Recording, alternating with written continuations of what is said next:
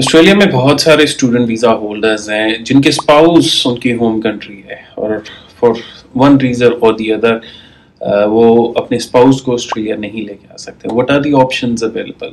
The first option available that you have is subsequent student visa. Subsequent student visa उसके लिए है अगर आपका स्पाउस ऑफशोर आपकी होम कंट्री में है and they want to accompany you while you are on शोर in Australia. और ये एप्लीकेशन ज़्यादातर एप्लीकेशन होम कंट्री में प्रोसेस होती हैं जहाँ पे एप्लीकेंट मौजूद है.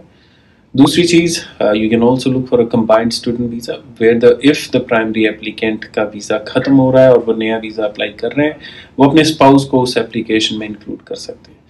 Finally, if you're looking to apply for a 485 visa and your studies are about to finish, then this is the best option. Better है आप 485 visa apply करो and once the visa is granted, your spouse can apply for a subsequent 485 visa where the visa success rate is very high as compared to a student subsequent visa.